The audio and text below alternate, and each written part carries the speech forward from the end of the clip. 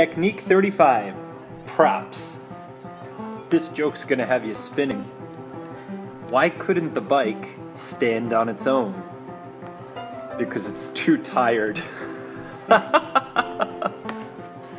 This technique is not the type of prop that you would use in a theater production or in a Carrot Top gag routine.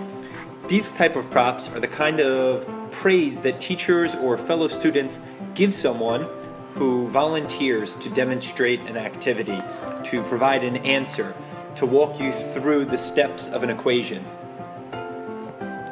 Props, shout-outs, ups, dap, whatever you call it, the praise for your students and the public praise needs to be harnessed. This can be a really effective routine in creating a more productive classroom environment. We want to praise excellence, and we also want to praise the types of virtues that we want to instill in our students.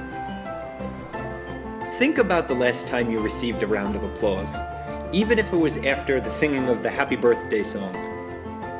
Everybody responds to praise, to a crowd cheering for them and rooting them on. Never forget how important you can feel, even in a classroom. I mean, what better reward is there for trying a tough question, or for persevering, or finding your own mistake, or explaining to your peers how to solve a problem? Getting that public praise is the ultimate instant gratification. Building a culture that valorizes achievement and effort without sacrificing order or time on task is not easy. The key is investing the time at the outset to teach students to give props the right way, crisply, quickly, and enthusiastically.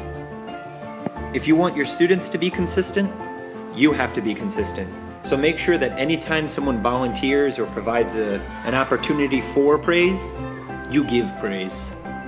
It's got to be from cradle to the grave. Good props are quick.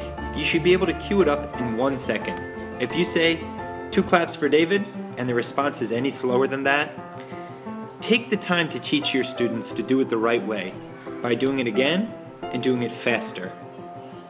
The prop itself should be fast because you don't have time to waste and because there's nothing less energizing than an exhortation that starts strong but peters out. Be short so the energy level stays high.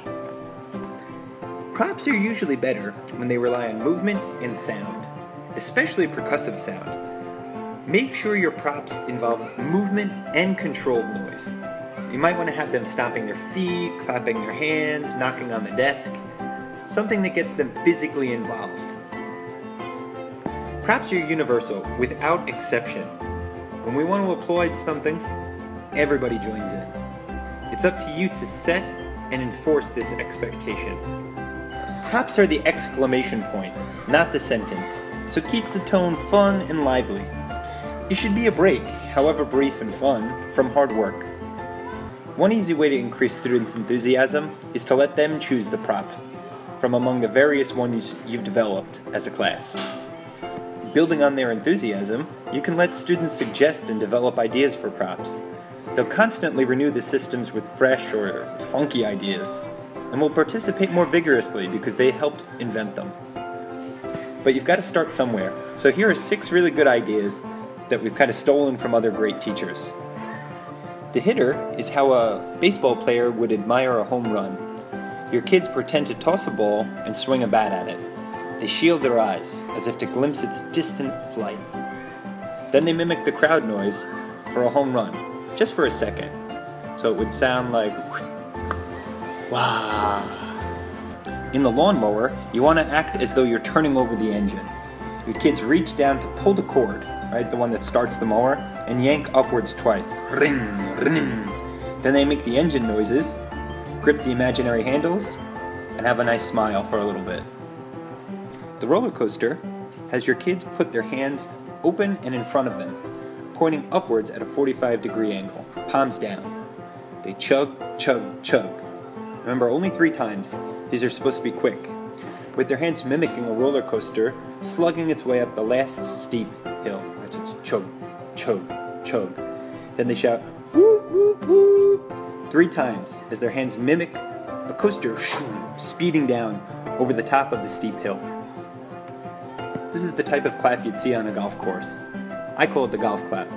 Right? It's one open hand, one open palm in your right hand or your left hand, and the opposite has only 2 fingers. And you give a short, silent, little golf clap. With a hot pepper, your kids hold up an imaginary hot pepper, dangling it above their mouths. They take a bite and make a sizzle sound for exactly 1 second. Right? That was a hot take. That was a hot answer.